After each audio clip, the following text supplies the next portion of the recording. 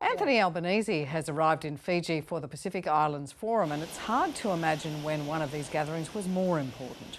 Just last night, American Vice President Kamala Harris appeared via video link to promise a substantial step up in the region with more money and new embassies, acknowledging the region had not received the diplomatic attention and support it deserved. It's particularly notable as China, which has been working hard to build its presence in the region, was not invited to appear. Mr Albanese said the controversial security agreement between the Solomon Islands and China was evidence of previous neglect, but he also noted that Australia respected the sovereignty of countries in the Pacific. We have, as human beings, 2 ears and 1 mouth for a reason, because we should use the ears twice as much as we use our mouth. If you do that, you'll learn from each other. So we want to listen to what the priorities are of the Pacific from the Pacific. That's what we want to hear from these nation states. We want to provide assistance based upon their needs going forward, and that assistance shouldn't be a matter of transactional arrangements. One of his first meetings with Solomon's President Sogavare started well. Welcome. How are you? Very well. Good. How are you doing? Good. Thank you. So I'm in a different shirt because I came out from another meeting. What's going on? Do I get one of them too? Bernice's period group. Good to see you. George, Shirt napping. that was a great start. What's your perspective on this? There have been 5 decades of Pacific regionalism. Why is this Pacific Islands Forum meeting so significant than any really in recent memory? And I think that's a good place to start. That first, this is a celebration of more than 50 years. Well, this is the 51st meeting. It's more than 50 years that a regional organization, it has been, of the Pacific Island Forum, it has been the vehicle or the forum in which these newly independent states since 1962, which were under colonial administration of countries like Australia, New Zealand, United States, and France, have become independent. And this is the forum in which they've come together to work collectively on issues of shared challenges in the region, but also into finding solutions. So this is the first thing to acknowledge is this celebration. But also the fact that there are many accomplishments that this region has achieved together, which includes Australia and New Zealand, whether it be through nuclear free zones, or whether it be through climate change, or whether it be through advocacies and fisheries. This is a pinnacle or the product of this collective multilateralism in the Pacific.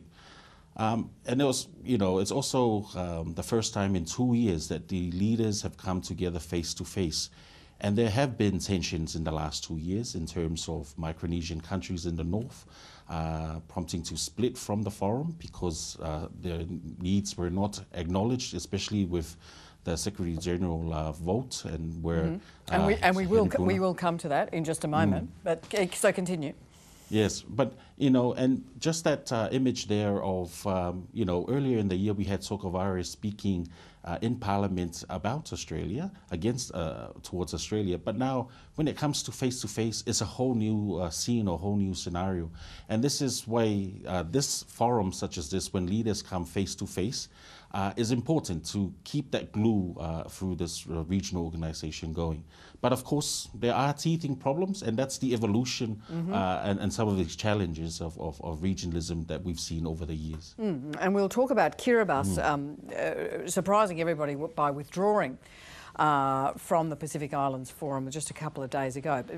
So we'll come to that. But I just want to go around the panel and talk about what each block of countries represents and what mindset they bring.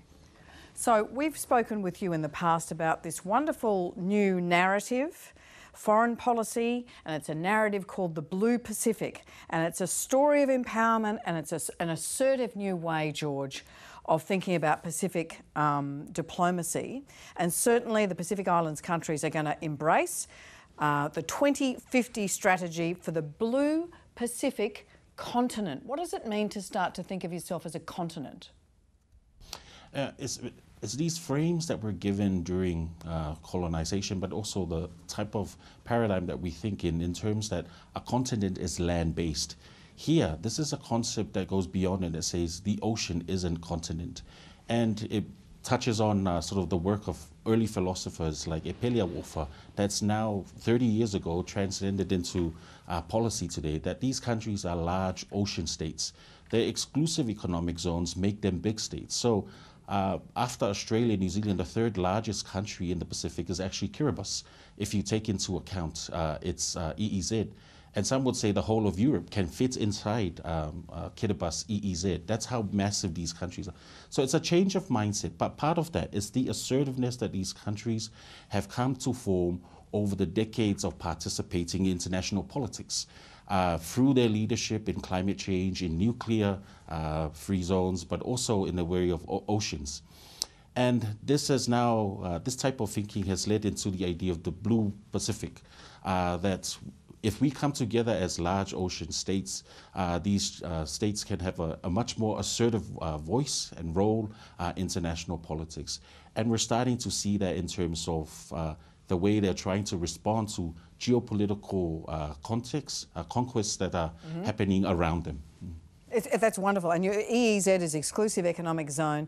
And so Inala, this idea, a narrative that came from philosophers and poets, was developed by the best minds of the Pacific, is like, we're not disconnected, isolated, poor, vulnerable island states who are coming kind of asking for aid. We are the Pacific. And suddenly they are at the crossroads of the East and West, and everybody wants their attention. Now, you can either see that as a dangerous position to be in, or you can say, suddenly they got hands, suddenly they got leverage. Absolutely. There's great strength in the Pacific, and it's centuries old. And George, the way you describe the ocean continent is really important in decolonising the way we think about land and waters and First Nations people's connections to those. So I think it's a terrific way to change the mindset about our place in the Pacific and the way we relate with our Pacific neighbours and work together in a unified way. And I think the way that Prime Minister Albanese and Senator Wong have gone about repairing a lot of our diplomatic relationships, and the change in message and the change in action is profound compared to the previous government. So I think it's terrific, and I think we'll see some great things coming from the forum. And I think it was a terrific message from the Prime Minister that we should listen more than we speak, because diplomacy with humility is incredibly important. And Pacific nations, as I said, are strong, and we have much to learn from them. So there we have George talking about this new assertive diplomacy, a new idea for foreign policy, and we'll talk about how hard it is to keep that solidarity to get together. Inala's talking about the way in which Australia's perspective has changed. Jason, talk to us about what Kamala Harris is saying. I think a tripling of aid and support, and these two crucial embassies, one in Kiribati, the biggest exclusive economic zone, and another in Samoa.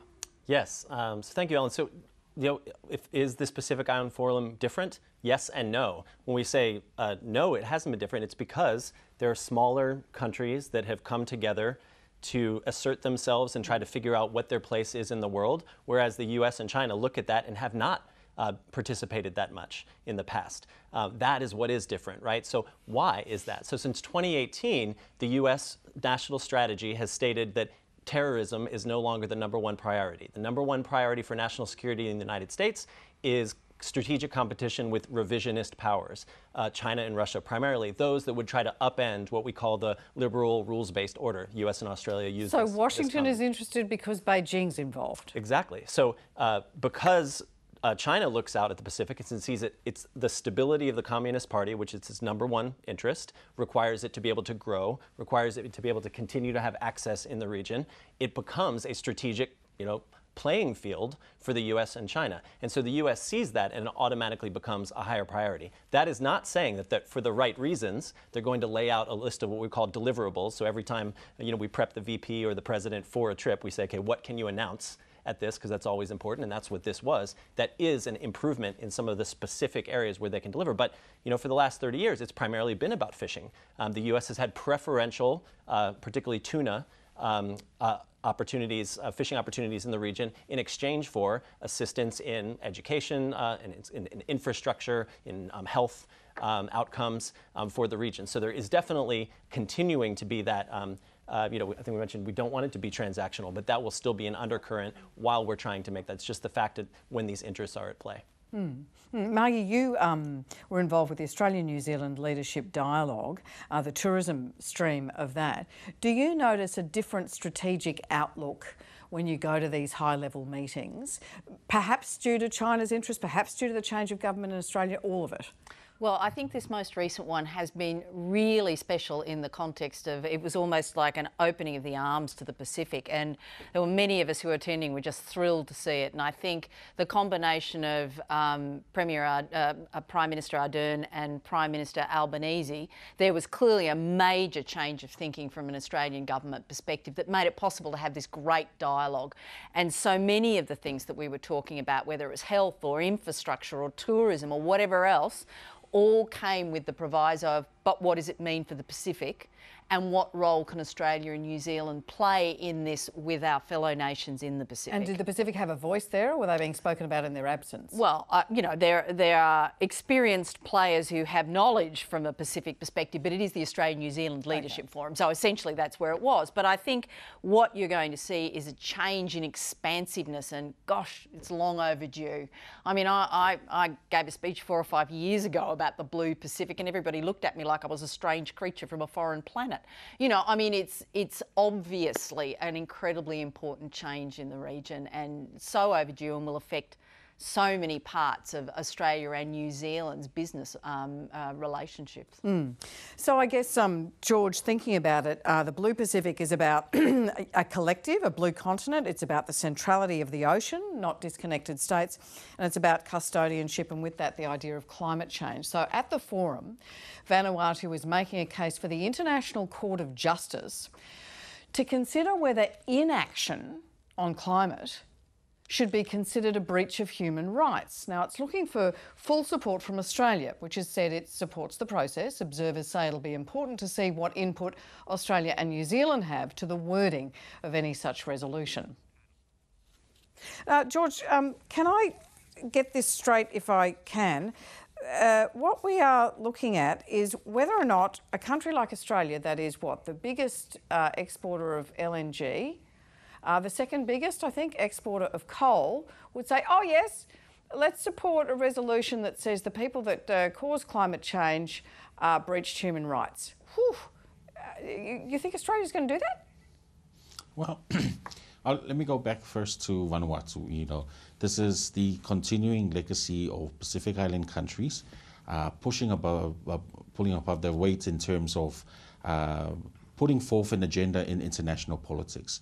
And just to go back again, this is about seeking an opinion from the International Criminal Court of Justice on climate change, on matters around international law, not just on climate justice. This is fundamental because while some may say may not have teeth in terms of international law, what it is, an opinion gives a boost for other countries. It signals other countries to do more. It is in the best interest of Australia if it is part of the Pacific family, and if this new government that talks about supporting initiatives around climate change should be around and be supporting. What it does, it gives signals to other countries, not just Australia, but all countries around the world, that there is an impact of climate change to the most vulnerable nations, and that we need to address particular issues that haven't been addressed in international law, such as climate migration, such as sea level rise in terms of land being inundated or statehood of these countries. So the opinion will give these pathways into future areas that need to be explored, And I think that's something that is also in the best interest of Australia. But we will get to see that on Friday, whether it will be supported or not. And certainly the Prime Minister has said, look, I haven't seen the wording of it, and once I see the wording of it, but he supports the principle. There's been a statement from Minister Pat Conroy, who's over there, Defence Support, I think, indicating that Australia is broadly supportive of this. The heart of it, I guess, George, is an acknowledgement that the countries who've contributed to the least to the problem are paying the greatest price. And that's correct. And that's why a country like Vanuatu has taken that on board. It is the most natural disaster or cyclone-prone country in the world in terms of cyclones, and if you take into account volcanic eruptions, as well as pockets of sea level rise. This is why a country like Vanuatu is taking this up. It's not just for them, it's for other vulnerable states, such as island states in the Pacific and other countries in the world. Well, the US announcements last night included a new embassy in Kiribati, which had pulled out of the Pacific Islands Forum at the last minute. In a letter to the PIF Secretary-General, the President, Tanisi Maumau, said concerns by Micronesian countries had not been adequately addressed, mostly around representation of those countries at the forum. For more, we're joined by the former President of Kiribati, Anote Tong. Former President, thank you very much for joining us this evening. I'm very happy to join you, and I've been listening and very interested in the discussions that have been going on. Were you surprised by the withdrawal of Kiribati, your nation, from the Pacific Islands Forum? Oh, definitely. I think it's unheard of. I mean, in the entire history of the forum, I don't recall any country withdrawing. I recall many countries that were not members wanting to join in. And I do recall the time when I actually took the case up for Kiribati in 1977, then an internal self-governing country under the British government as colonial rule, to be a member of the forum. So no, it was quite a totally unexpected. Now, Kiribati, of course, switched diplomatic ties from Taiwan to Beijing in 2019.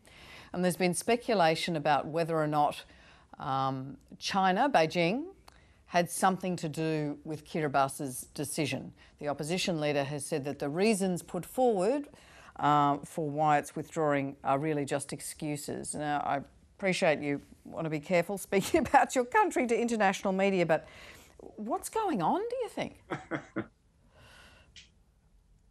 Oh, we're going through quite an interesting phase, I think, and I think the leader of the opposition maybe has grounds for making that a suggestion, because, and we mustn't focus simply on what's happened with the Kiribati withdrawal from the forum. I think we need to go back also to events that date back to maybe last month and even last year. And so things have been happening. There was the visit by the foreign minister, Chinese foreign minister, here last month, and I think Kiribati was one of the two countries that was visited.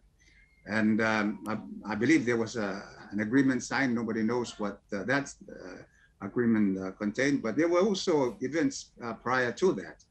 And so with the opening of Phoenix Islands protected area, and of course the President Maumau's statement much earlier, even as far back as last year, that China might be involved in developing Canton, which is, of course, a previous U.S. base in Phoenix and the center of Phoenix Islands protected area. And so linking up these events would tend to lead one to draw such a conclusion as the leader of the opposition has. So perhaps, George, pressure from Beijing. But when we talk about the Blue Pacific strategy, the narrative, the foreign policy idea, central to it is that everyone is in a Pacific family and there's solidarity. So how much damage does this cause to have this key Micronesian nation walk away from their Melanesian and Polynesian family? You know, we talk about the rule-based order. One thing that I also I like to make sure that people also are aware of is that when I think of the region in terms of regional politics, it's also a values-based order or principles-based order. And this was when the forum was established in 1971 in what was then known as Pacific Way. Certain values such as consensus, inclusiveness, respect, and now democracy, these values continue on today. And as Mau Mau has mentioned in his letter of earlier in the week, a key principle that he felt that wasn't addressed was inclusiveness, that they were not part of these discussions of the Suva Declaration in June. And critically for the audience, this is about, there was apparently a gentleman's agreement that a Micronesian leader would be the next Secretary General of the Pacific Islands Forum, and in fact it went to a Polynesian leader from the Cook Islands, and this has caused discontent. Do you really think this is the issue? It's one of the many factors on top of other areas which His Excellency Anote Tong has alluded to. But this goes to show that this is not the end. As part of regionalism, as we've known, there will be, and I'm pretty confident that leaders will set forth a pathway to re-engage with Mau Mau, to bring back Kiribati, just as how the Micronesian exit, when it was announced a year ago, there was a pathway in which leaders reached out. But that's part of Pacific regionalism, or what we now call the Pacific family, is that there will be an avenue to bring back to the fold Mau Mau, and hopefully we will see this unveiled when the leaders come out of their retreat announced on Friday. Okay. Jason, what's the view from Washington on this? Because obviously, if you're looking at strategic competition, it looks like Beijing just got a pretty significant country to withdraw from this big solidarity piece around the Blue Pacific. Right, so that is a possibility, and thank you, George. I defer to George as the expert on the particular Kiribati case when it comes to the decision here. But what I always like to do, Ellen, is to take a step back and pretend that I was the advisor to in the other. Who are you advising? Who am I advising in the other shoes, right? So I'm sitting here looking at Kiribati and saying, what leverage do I have to make it known that there was not inclusiveness in this process? And this will do it. To take the extraordinary step. And I appreciate hearing the values-based discussion on it, because I've actually been buoyed by the amount of press that has come at Kiribati stepping back from it. I mean, it's really been unheard of, as His Excellency Anote Tong said earlier. It's something that people are actually very surprised and a little bit, and they want. It's clearly there is that familiar vibe that they want to come together and figure out how to bring Kiribati back into the forum, and that's good to see. It's not unheard of for countries to move in and out of different alliances or move out of different organizations all the time. So the fact that this is making headlines in the way that it is important. Now, when it comes to whether China is involved, we should just make an assumption either way. And move forward with policy as that is. We know that China has a lot of influence in Kiribati, in the region in general. So this particular case doesn't change the fact that China has that influence. What I did appreciate about Vice President Harris's appearance was she also announced we are working through a comprehensive Pacific strategy. Right? And putting an embassy in Kiribati. And putting an embassy. Which presumably they're not doing unless Mau Mau agrees to have them there. Yes, right. So they'd come together and they'd each have this list of things that they can use as leverage for an agreement. And I will state that opening an embassy might sound like it's sort of a surface detail, but having a representative reporting directly to the president to be able to relay interests from Kiribati to the White House and to be able to discuss what those interests are and how the U.S. government could help them achieve those interests is not small at all. So that's a major announcement as well. Anote Tong, what's your read on that? At once, the opposition leader says there's all this pressure from China, and at the same time, the opening of a U.S. embassy in Kiribati. Well, I think what the U.S. is coming up with at the forum is very welcome indeed. The suggestion of an embassy in Kiribati is something that we've always been asking for. We had been under the U.S. embassy in Fiji and then in the Marshall Islands, but never really a suggestion that one should be based in Kiribati. So this would be very welcome, and I think it would be very unusual that President Mau Mau will not accept this. I think there would be very strong public opinion to have one, and I think what the vice president is coming with is they're quite welcome. Some of them were there before, like Peace Corps. We lost Peace Corps. Now they're back. They're very welcome indeed. And so some of the things that were there have gone and now are coming back. It's a radical change. It's certainly very welcome. I just want to conclude, if I can, Anote Tong, reflecting on some views you put forward in The Conversation, a piece you wrote for an online publication, The Conversation, about Kiribati, a Pacific atoll at times barely 2 metres above sea level. You wrote in it, "The seas are coming for us." You've talked about, as President and since, migration with dignity. What do you want Australia to understand about the need for your people to start to find permanent homes in this country? Well, I think the report, the IPCC report, keep not only confirming, but I think upgrading the report by suggesting that the time is actually running out much earlier than originally indicated. And so, according to scenarios put forward, our islands will not be habitable by 2060. And so that's not a long time ahead. And so we need to start planning. We need to really consider what our options are. Should we try to build our resilience, climate resilience, so that we can continue to stay up to the end of the century, or is that something that we will not be able to do? But whatever we try, we decide we need to, they're not mutually exclusive. So I believe we should begin to prepare for migration, migration. But if we are to do that, any relocation must be properly planned, and it must be done with properly programmed, so that our people, if and when they do migrate, will migrate as worthwhile citizens with qualifications, able to hold a job, rather than to migrate to Auckland or Sydney into the slums. Okay, that's not what we want, and that's not what you want. But I think we have to acknowledge the brutal reality that relocation is maybe the way ahead, the future option that is available to us. Wonderful. Thank you so much for talking to us. We'd love to talk to you again about how that migration happens, how you keep culture and language and people together in a new place. Anote Tong, thank you so much for joining us.